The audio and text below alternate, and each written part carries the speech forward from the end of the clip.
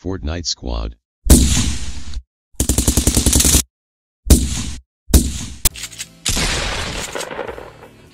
This week, we've got 5 tips that the everyday Fortnite player can use to outplay their opponents, and to be more efficient without having to do anything super complicated. These include ways to loot and move around better in the early game, as well as specific combat tips to counter turtling or get out of a tight situation. Without wasting any more time, let's get started.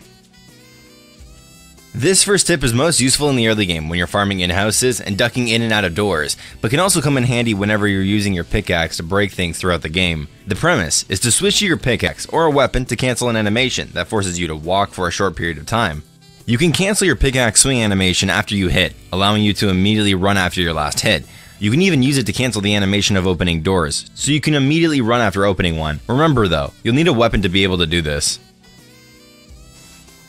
In order to do this tip a little bit more easily, you should make sure that sprint by default is toggled on, and then you have a key binded to toggle harvester instead of just harvester in your keybinds. This will make sure that you'll be sprinting as soon as possible, and it'll save you a few key presses, as double tapping the toggle harvester key to cancel the animation and swap back to the pickaxe pretty much instantly.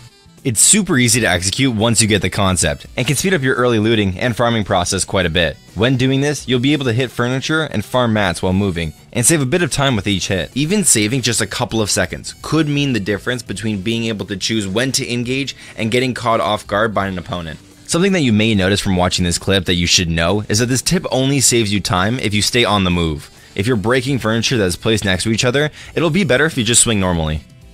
This next tip is a minor way to optimize your movement, especially in the early game. You can use pyramids to get through windows of certain buildings that you wouldn't be able to walk through otherwise. You may have seen streamers like Nick and Mercs use this to his advantage in Tilted Towers, but that's not the only place this trick can be used.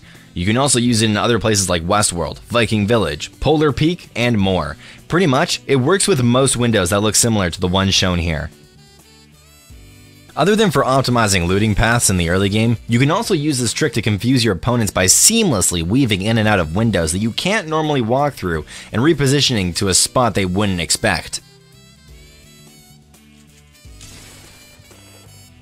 This next tip is more combat oriented and allows you to wall replace or take control of an opponent's wall in an unexpected way. Shout out to TSM Myth, the first player we saw using this trick. The trick takes advantage of the fact that you can hit a structure through something else if you can still see the blue circle. You can use this mechanic to destroy somebody's wall, even if you are behind another structure.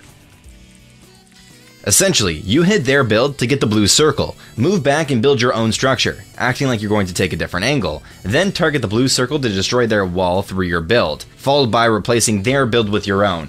It takes a little bit of practice to get the movement down swiftly, but it shouldn't be too difficult overall. This trick doesn't necessarily guarantee a wall replace, especially if they're still holding on to turbo build. What it does do is lull your opponents into a false sense of security, so they let go of turbo build, allowing you to destroy and replace the wall with your own.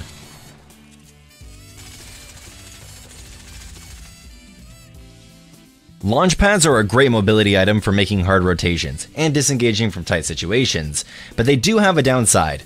Other players can follow you. This means that your opponents can also get free rotations from your pad, or if you disengage, you'll probably only get away for a few seconds before they catch up.